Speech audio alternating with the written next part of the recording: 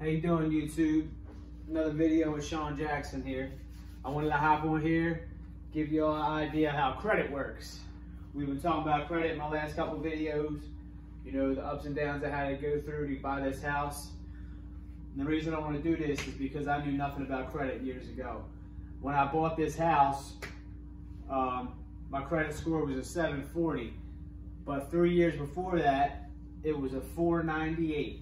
So I studied credit to the fullest and how it worked, just so I could get my life back on track and learn how credit works. So let's get to the video. I got on-time payments. That's the number one thing that affects a credit score. It's 30% of your payment. So if you miss an on-time payment, right, it affects your credit 30%. Number two, maxing out your credit limit. Okay, so I'm gonna give you an example. If you have a $1,000 credit card limit, they only really want you to use 30% of the utilization, which that means, I'll break it down if you don't know what utilization means. If you have a credit card with a $1,000 limit, they don't want you using any more than 30% of that. So a $1,000 limit credit card, you shouldn't go over 300. And if you do go over 300, make sure you pay that balance off before the end of the month so they don't see you did. You know what I mean?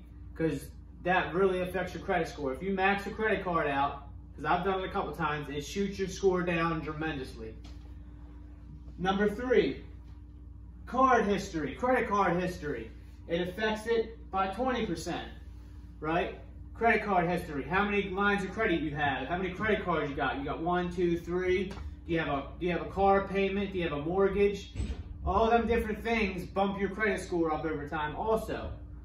Now, like me, when I just bought my first house, when I first bought my house, because it was new, it shot my credit down a little bit, but now it's starting to go back up as I make my mortgage payments, okay?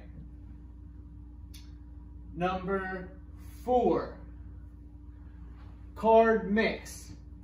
Closing old accounts, right? So you want to have different kind of cards, not just one credit card. You want to have different kind of credit limits, right? And the worst thing you can do is close a credit card, because if you close a credit card, it makes your credit history shorter, right? So it affects it. It'll drop your points. So instead of closing a credit card, if you don't want it, just cut it up and don't use it, or use it every, once every 6 months just to keep it. Because closing a credit card out really affects your score and drops it, right? So that is about 15% of your credit score. So it doesn't affect it that much as, your on-time payments. That's the number one most important thing, is the 30% is on-time payments, right? So number 5, getting new lines of credit, getting a new credit card, opening it up for a new vehicle, go finance a vehicle, getting a house, a mortgage. All that stuff over time ups your credit score and gives you more opportunity and leverage to do different deals with different people and banks. So I got a couple more notes here, right? So talking about number 1 on the on-time payments, this is just what I do. On-time payments, I always have all my credit cards on auto pay. So that way I don't even have to think about it, because, everybody has life going on. And what I do is I have it all on auto pay. So soon as it's the bill date, it just comes right out of my checking account. I don't have to think about it. It just comes out. If I want to pay extra on my credit card, I can. But at least I know every month the minimum payments on my credit card are getting paid. I don't have to stress about it, right? Number 2, maxing out your credit card. You should never go over 30% of the amount you have. We just talked about that. Pay the whole balance down over 30% of your limit. Have multiple credit lines open. The more credit lines you have open, the banks like seeing that. The banks, it's kind of like a game, guys. The banks like to see you having different lines of credit open. It makes you look responsible to them. I was just telling a friend of mine, John, that when you get a credit card, your first credit card, just say, hypothetically, you had a $1,000 limit, right? And 30 utilization, you shouldn't go over $300, right?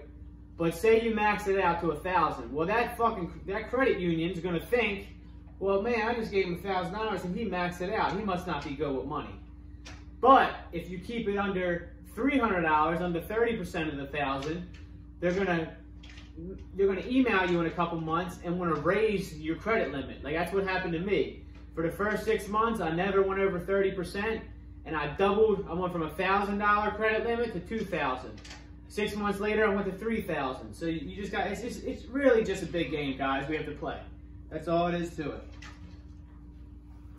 Have multiple lines of credit open, but don't open or try to get a card at the same times month after month, because the more cards you get within a couple months, it's called hard inquiries. They're going to deny you. It doesn't look good. So they don't want you applying for new credit cards once a month. It just doesn't look good. You look desperate. That's how the banks look at it. Like, you're desperate for money. So don't do that. And like I told you earlier, closing old cards out isn't good neither, because it drops your credit score tremendously. What else do I have here? I was thinking about telling you guys.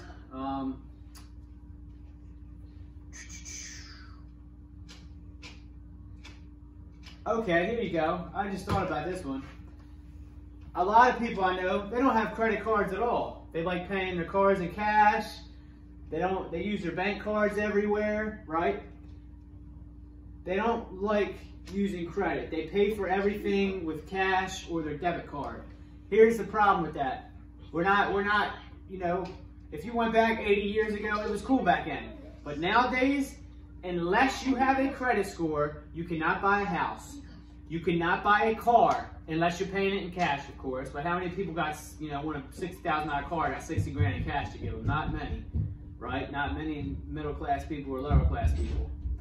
So credit is so important. You need to get your credit straight, right? There's guys that have 750, 800 credit scores. They can walk in any dealership and just sign their name with no money down and leave with that vehicle. That's how important credit is. You know what I'm saying? And I hope you guys, you know, realize that, because they used to say money's king. It's not like that no more. Credit's king nowadays. Credit can buy you anything.